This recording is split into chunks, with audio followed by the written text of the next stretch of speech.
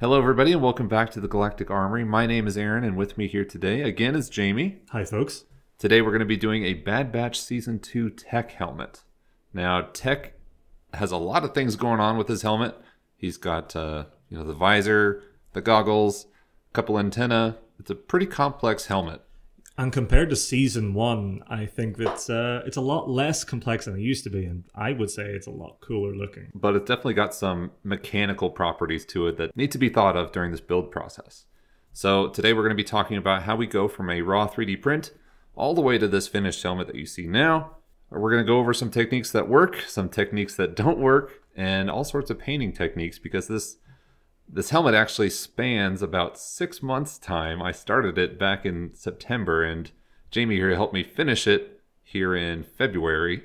I wanted to finish the helmet when Bad Batch Season 2 was actually going on, so I did my best to prepare the helmet for painting and all that, and then we made the handoff. And it was a fantastic job. There was very little that I had to do before painting, but if I'm right, there was a lot of experimentation before this. Right. Like I said, this has been 6 months in the making, so some of my old techniques here, we'll talk about it, aren't exactly my favorite to use anymore. But let's go ahead and get right into it. So starting off with the 3D print, it is printed off into several pieces. We do offer these 3D prints in the shop if you're looking to complete this project like this yourself. Also started selling the yellow goggle lenses as well as the drop-down visor lenses in the shop. We'll get to that later. But for now, we are assembling this 3D print using a few different things. So what I like to do is kind of do a rough sanding of the edges before applying a little bit of super glue. To hold everything in place, I'm going to use a soldering iron to actually kind of weld the exterior and interior seams. Those provide a very quick join while the super glue continues to cure. You can use something like CA activator. I know, Jamie, you're a big fan of that. Definitely a preferred method of mine. And that's probably what I would do now. But I'm also using E6000 because some of the parts had a little bit of a gap in there from printing. Use that just to kind of fill the gap on the inside seam and leave it for the glue to cure. It takes around 24 hours for that E6000 to fully cure. I am leaving the ears off for now because I want to kind of fully assemble it after we have everything smoothed out. It'd be very difficult to sand everything down with the ears on there. So we're going to leave those off for now. Yeah, this is a very three-dimensional helmet, so there's a lot of greeblies and there is a very specific construction order to get everything looking right. So we've got the base of the helmet fully assembled now. And usually I don't start with a filler primer. Usually I try and fill in a majority of the 3D print lines with some kind of resin or liquid. But I wanted to try something new, and so I tried this Krylon 2-in-1 filler and sandable. I had never tried it before, and I will probably never use it again because it is just terrible. So what were the main issues with it? So first, it goes on very thinly. I used basically the whole can to get one coat around the entire helmet. Wow. 2, it was very cloudy, and so it left a big cloud of particulates in the air. And 3, it just smelled terrible. Like, it made the whole shop smell terrible for several days as this started to clear out. Like, I had to turn on the ozone generator several times after we left for the day. Came back and it still smelled. And when you deal with 3-4 projects at any one time, that smell can really build up. Yeah, and so I will never use this stuff again, even if nothing else is available. I would rather hand sand it all until it's glass smooth. Wow, that says a lot. Coming up, I tried a second filler and sandable, a filler primer, to fill in a lot of those 3D print lines. And this one I actually love. This is Duplicolor filler. It's around $12 a can right now, so it's a bit more pricey compared to something like Rust-Oleum filler and sandable. But it goes a lot further per can. It really has an incredible effect compared to the standards like Rust-Oleum filler and primer. I definitely think so. I think it goes on a lot, I don't want to say thicker, but a lot more evenly. It's got a nice spray to it. Great coverage. Great coverage. A can will get you very far. But again, I was trying to see how far you could smooth out a helmet with just these kind of fillers. Not something I would recommend starting with and trying. I ended up just abandoning the idea and moving on to the real technique. The tried and true method. Yes, one of my favorite ways to fill in 3D printer lines using this Bondo fiberglass resin. So this is a 2-part resin mixture. It comes with its base and then a little dropper of liquid hardener. You mix those together, and in about 20 minutes, this liquid will turn solid. And this is a very strong, very shiny, very thick finish. Right, so that's part of the reason why I like it. Since it hardens so hard, it acts as a nice base layer for all of your sanding down the road. You know, if you used something like a tube of Bondo, Bondo is very soft when it hardens. It's very easy to sand, and so oftentimes you can accidentally sand away too much and kind of just remove all of your progress. I like this fiberglass resin because it's easy enough to apply. You have to be careful not to run into any pools or runs of the resin, but generally you can apply it in a pretty thin coat around the entire helmet, and it'll set you up very well for all the sanding you have to do later. You do want to make sure and wear gloves and a respirator for this though, because this stuff is totally nasty. You want to leave it to cure outside if you can, or in a well-ventilated area for at least 24 hours. Yeah, this is a professional material. This is used for cars, for automotive purposes, usually. So this is some heavy-duty stuff. Do not treat it lightly. I should even be wearing long sleeves in here, preferably, because I think many of us prop makers have lost a little bit of arm hair to resins like this splashing up on your forearms. Oh, I definitely have.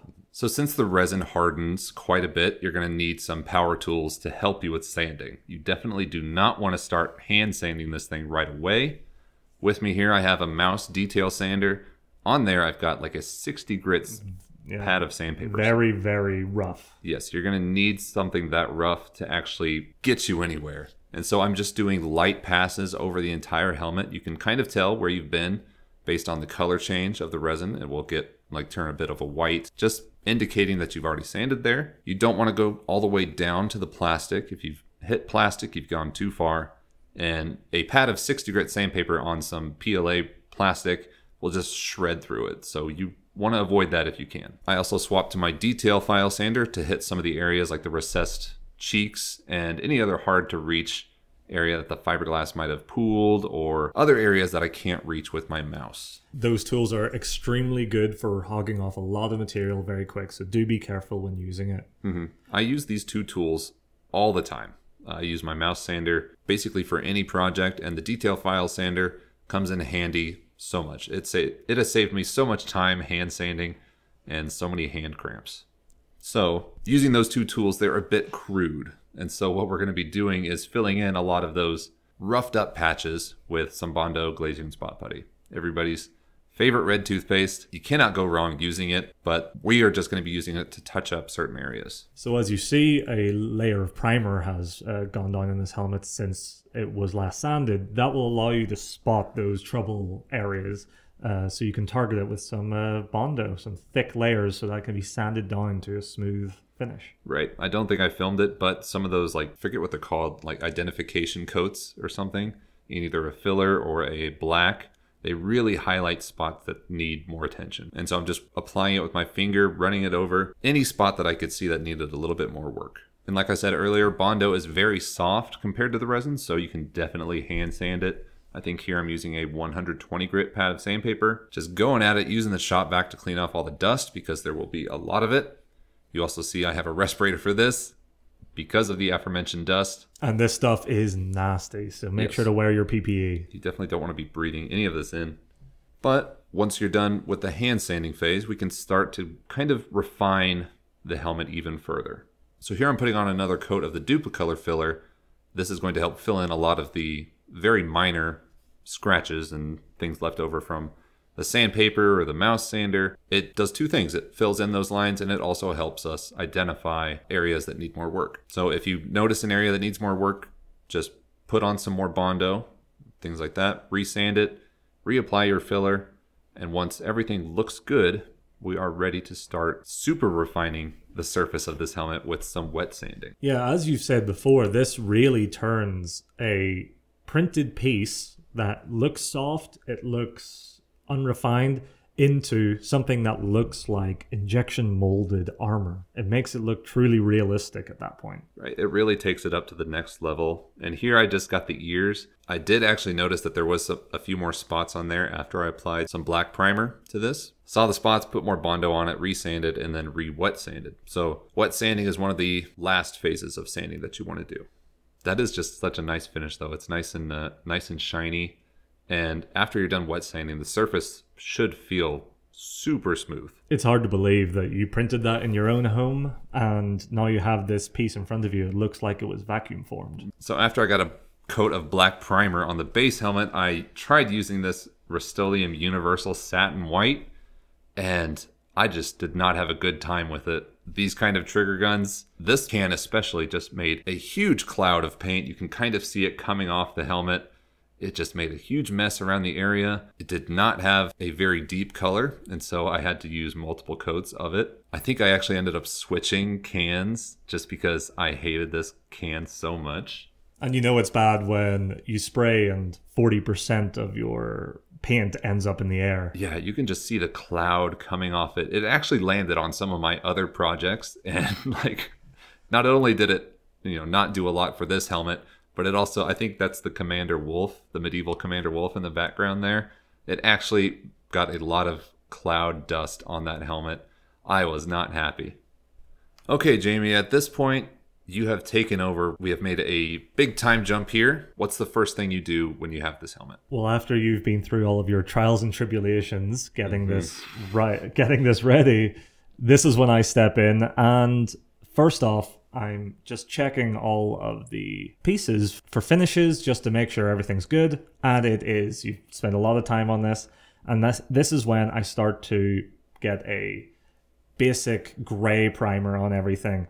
We refined it a little bit beforehand, but I just want to have a flat gray ready on all of these pieces, just so everything's starting at the same point when I start to apply maybe more translucent paints over the top of it. I love how you have the antennas just clamped at the end of the table there. It takes a lot of effort to get those painted and not have them streak. So at this point, this is when I like to get my white base on this helmet, even if most of it won't be white later. Because it's a primer, this will allow me to add airbrushes, streaks, and it will go down really well and make sure that any of the paints will adhere and not streak or run or rub off later. I definitely recommend this can of white compared to the trigger version of the can. This stuff works a lot better. So having gone through many bad helmets at this point, we have identified our paints. This Vallejo German Grey is a fantastic off black, dark grey with some slight blue tones. That seems to be a perfect screen match to the show. So I get a primer base on that just to work with later. This was just through an airbrush. Get everything nice and flat grey. Give yourself a nice starting point. So I'm getting the greeblies done first out of the way because I know most of the work is going to be on the helmet. Make sure that you identify any spots that will be a different color, tape them off, real quick job, and get everything a nice flat base ready for the details. And how are you going to draw on those details? Well, I like to use a combination of just my eyes and a pencil and then a ruler just to check my work as I go.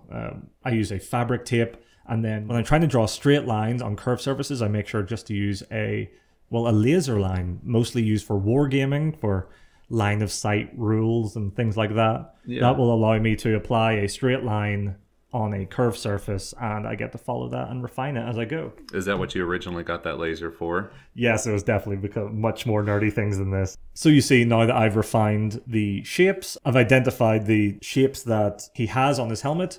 And before you start fast typing at me, this is changed later. Tech is very difficult to get good references for because his visor is usually up. Yeah, it's always in the way. And 90% of the episodes are at night. So it's very difficult to get clear shots of every side of the helmet. This was identified later, watching Bad Batch, and I make sure to go back and refine the top stripes later. But in the meantime, I'm able to start creating a gradient with an airbrush to start creating the animated effect of outside areas being much darker and the top areas, our more outward facing areas, being much more light. And then I follow that up by tracing out the greys around his mouthpiece, his nose piece, and getting those two tones ready to go just with an airbrush. Yeah, and so what color are you going to use for that gray on the face? So that is a combination of dark Reefer Gray and light Reefer Gray by Archive X, which are identified as one of the best for Star Wars color schemes. And I follow that through by doing the exact same on helmet band at the back of his head. Did we talk about the orange on the back of the helmet yet? No, we didn't. What color is that? So that would be SP Scarlet by ArchiveX, and that is a ruddy, orangey red. That's a great base that then you can add a lot more brighter oranges on top because we've identified these reds to be really weathered at this point in time. And with that, we can finally do the peelies. Love the peelies. I will say we've had some struggles getting good references for helmets in Bad Batch Season 2. Like, either the character doesn't want to wear their helmet, or they're always in some dark, desolate cave. Or the one that we're interested in looking at is off in the distance and extremely blurry. Mm-hmm. So at this point, there's some details that are harder to reach, so I just make sure to get a good brush and start doing it by hand. You can remember, you can always clean it up later. And once I'm satisfied with that, I will make sure to do the aerators and some cheek details. So these animated helmets all kind of have a similar style to them, like no straight lines, a lot of scratch marks in them. And how do you kind of replicate that? So I try to do that with a lot of stippling techniques, because that seems to be what's on the edges of these refined lines. I like to use two distinct methods, which is using a piece of sponge and some tweezers, dipping that sponge in some white, in this case, and just tapping that on the edges. That'll create a random effect. It'll look choppy, it'll look drawn on. And then I also like to use a makeup brush, really good dry brushes like that, and start to just stipple into those edges and just refine it over time. So those makeup brushes are like just really soft bristles. Exactly. They're really good for holding on to paint and dry brushing. And there's tons and tons of different styles that are good for different applications. So here it looks like you're doing a little bit of dry brushing to the dark spots of the helmet, basically all over, right? That's right. So a lot of these helmets, you can see that it looks painted. If you look close at an animated style, it will look like someone has actually drawn it with a brush. Mm-hmm. And so I'm trying to replicate that with some light dry brushing, just strokes of paint, little smears here and there, just to break it up visually and add some textural interest to the surface. And this is when I break out my favorite tool, the airbrush, and start refining the lines so that all the recesses really pop. I like to just use some flat black, and then I start to mix up the paints just to get some variance in the tone. It really adds a lot of life to the helmet, makes a very plain looking helmet have a lot of character very quickly. So we're going to be continuing with the weathering of this helmet. And you're kind of doing an interesting technique here. What are you doing? So I identified on this style of helmet that in all of the white sections, it does look much like the acrylic washes that we use really commonly with our white helmets. What I like to do sometimes when I want to really refine exactly where the buildup is, I will use a light coat of an airbrush paint. Black is the favorite. And I'll make sure to get some airbrush cleaner on a paper towel and just start to smear and wipe away some of that airbrush paint, build it up in certain areas. It'll just discolor the white and make it a lot closer to what we see in the show itself. It seems a lot more controlled than doing something like a black wash. Well, so black wash is great for large surfaces. This takes a little bit more time, but allows you to really focus into specific sections. And one other thing that we noticed as well was a lot of text, fine lines, almost look... They look deliberate. So what we identified was some deliberate removal of weathering sections. So on a lot of his harsher lines, we were able to duplicate this by using an eraser and just erasing the paint away and controlling that to make these much brighter areas on high section. Would this work after the paint has dried, or do you have to do this while the paint is still kind of fresh? That's a great question, and you can actually do this when the paint is drying, and when it has completely dried it will be rubbed off, and it all depends on how thick you're layering on this airbrush paint.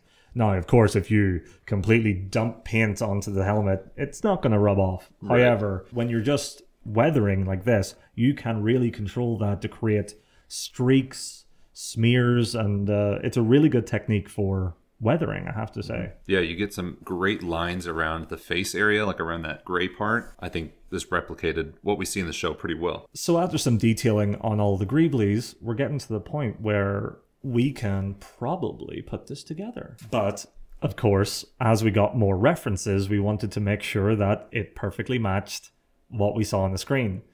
So We later went back to the helmet and ensured that the band around the forehead is much thicker. Thank you, tech, for finally flipping down your goggles in good light, because it allowed us to see where we went wrong. Yeah, that's always the most frustrating part, is sometimes you have to guess just based on limited references. And, you know, sometimes an episode comes out, you're watching it for the first time and you're like, oh, that's definitely not right. It's just like that Leo meme when you're pointing at the screen from your chair shouting. Yeah, but I'm usually a lot more upset. But it just goes to show that even though you've weathered this helmet and made pretty significant progress on it, you can still go back and change some things if necessary. And that's exactly right. These paints will layer over each other. You can always go back. Just try to match as best as possible the paint that you use. Try to remember the paint that you use and try to duplicate the tone. It will work. Just keep at it. And have some patience. That's what prop making, at least as a hobby, is all about, really.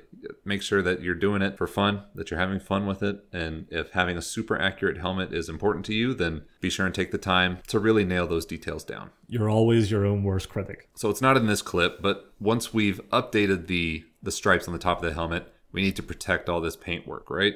Yeah, we spent all of this time refining and checking that everything is as accurate as possible and eventually getting that correct. And we want to make sure that that paint isn't going anywhere. So we use some matte clear coats, some Rust-Oleum, and that will just seal everything in and it'll dry in half an hour. And you are good to construct the helmet. And you generally only do one coat of this clear coat, right? That's all you really need, just to make sure it's scratch resistant. So, as I mentioned in the beginning of the video, a friend of mine helped provide some laser cut acrylic to fit perfectly inside our own kits. And so we have the glass for the visor, like the drop down visor, as well as the goggle lenses. They're both a tinted yellow, and you can see the visor here has an etched in design on it. I think that's really cool. But generally it just friction fits right into the visor, right? That's all I needed to do. It was able to just slip in with very little effort. I didn't even need to use the mallet at the side of the screen. Oh, I see it there just in case. It's a threat. You can add glue here, but I would say use caution, because some of that cyanoacrylate super glue it leaves like a white mark a little bit. Yeah, it will cloud up this glass and it'll make it misty, which is absolutely unnecessary for this. You can just friction fit this in and it will allow you to take that out and clean it in the future if needs be. That's true. And here we are, ready to construct everything. That is a beautiful looking set of a helmet, but yeah, let's put it all together. How are we going to do that? So make sure you do a dry run first, that everything fits in well before you start to do this process. You don't want to put glue down and then find out it doesn't fit. So once you're ready to go, just apply some super glue to the area and just gently fit in these pieces. You don't want to risk snapping them at this late point. But when everything is dried, with a little bit of accelerator in our case, you are done. I gotta say, I do love that accelerator spray just for CA glue. It works amazing, bonds instantly, and now we've got a fully assembled helmet that looks just beautiful. Jamie, how did you like this build? This was a fantastic build, and especially because I didn't have to do any of the sanding. Did a lot of the hard work for you, but honestly, it was sitting on my workbench for months, untouched, before you came and did a marvelous paint job on it. So this was a nice collaboration, I think, between the two of us, but don't think that I'm always going to be doing all of your sanding for your helmets. Thank you very much. I really enjoyed this piece, and it gave me new respect for Tech and his style. Well, guys, that is the Tech Season 2 helmet all completed. I will say there are some details on the ear that we just didn't bother with. You can actually see his Thunderbolt and Lightning from Season 1 underneath, but I wasn't going to ask Jamie to paint all of that detail just to paint over it with a black. I was happy with it just being flat black. If you want those Thunderbolt details showing up underneath, feel absolutely free. But I am absolutely in love with this helmet. We're going to put it up on the shelf, right of place. And if you guys want to complete a project like this, be sure and check out links in the description that sell the DIY kits or the 3D files if you have a 3D printer. Mention again, we do have the drop-down visor lenses as well as the goggle lenses available in the shop. Thank you all for watching. I hope you enjoyed the video. I hope you're also enjoying Bad Batch Season 2. I know I definitely am. It's got some ups and downs and some very hard-hitting emotional moments. What do you think, Jamie? Yeah, there's Dave Filoni always knows how to pull on the heartstrings. Yes, he does. I'm just worried he's going to make us watch Order 66 again somehow